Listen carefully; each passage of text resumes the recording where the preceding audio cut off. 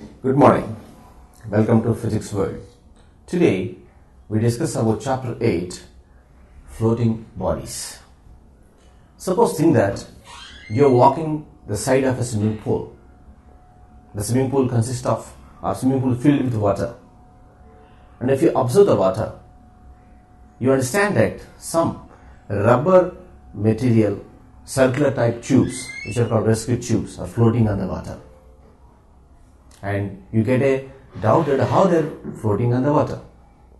In the same water, if you drop a coin, the coin is very small compared to the rubber tube, but still the coin sinks into the water. Now take another case. Suppose you are walking on the side of a pond, and if you see the pond, on the water surface, so many flowers are floating. And if you drop the stone into the water, obviously you know the common sense that stone sink into the water. Why stone is sinking in the water? Why can't the flower?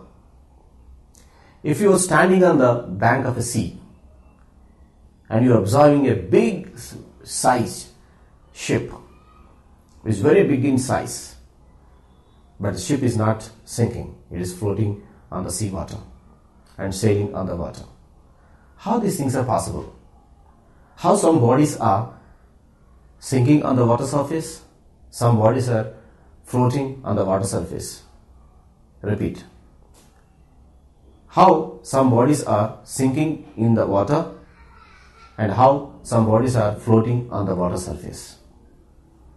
How could you say that as the body is a heavier body, that is why it is sinking? The body is a lighter body, that is why it is floating. In that case, the big ship is heavy body, is heavy weight. It should sink, but it is floating. Then what is the actually reason behind these examples? If you think deep into these concepts, you get to know that there is a physical quantity in physics which actually varying the weight and less weight, or weighing bodies and lighter bodies, and that physical quantity is density. So what is density? Density is a physical quantity in physics, and it is defined as mass per unit volume. Mass per unit volume. Or you can say that it is a ratio of mass to the volume. For example, take a block like this. It is a wooden block of rectangular shape whose length is 3 centimeters and this dimension is 1 centimeter.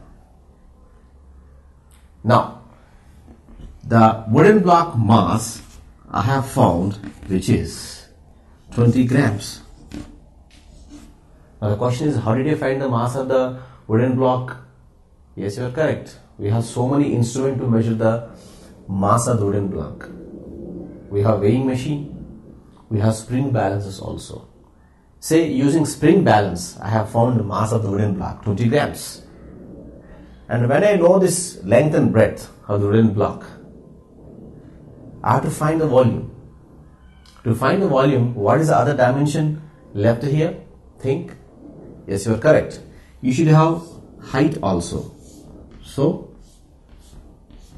suppose think that the height, or I can say thickness, which is 2 centimeters. So, now you have length, breadth, height. Now to find the volume V equal to formula of the block is volume equals to length into breadth into height. Now the length is 3 centimeters, breadth 1 centimeters, height 2 centimeters. Now 3 1 jar 2, 3 1 jar 3, 3 2 jar 6. So 6 centimeter cube is the volume. So mass is 20 grams, volume is 6 centimeter cube. Therefore the density D equals to mass by volume. So mass is 20 grams and volume is 6 centimeter cube. Now if you simplify this, 6 1s are 6, 6 3s are 18.20, 6 3s are 18. So approximately it is 3.3 gram per centimeter cube. So the density of the wooden block is 3.3 gram per centimeter cube. Yeah, we found the density. But our question of study is whether the body sink into the water or the body floats on the surface of the water. How do you know? That you can know when you know the density of the water. And you know, density of water is a constant number and it is 1 gram per centimeter cube. Now see this wooden block. Now this wooden block is dropped in that water. Now whether this wooden block sinks or floats. It's very simple now. See the density of the wooden block 3.3 gram per centimeter cube. Density of the water is 1 gram per centimeter cube. As the density of the wooden block is more than density of water, obviously, if this is the water, obviously the block sinks. It sinks because the block density is more than density of water. So we understand that when the density of a substance is lesser than density of water, then it floats. If the density of substance is more than density of water, then it sinks. Let me write here. When density of substance is less than density of water, then what happens? Implies substance floats on the water surface. If density of substance greater than density of water, then what happens? In the previous example we have understand substance sinks. So this condition you understand, but you should know the density of each and every substance. Then only you can tell that whether it is sinking or floating. Now how do you know the different values of densities? Yes, we will get to know how to find the density of different substances. Before that, I will tell you some of the values of densities of different substances. Okay, before going to tell you the density of different substances, let me tell you what is the unit of density.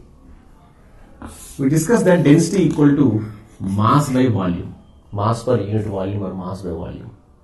So if you take the CGS unit of density, mass is in grams, volume is in centimeter cube, so you can write gram per centimeter cube. If you ask SI unit or MKS unit, mass unit is kg by volume is meter cube, so kilogram per meter cube. So that is the CGS and SI units of densities. Now let me write the densities of some of the substances.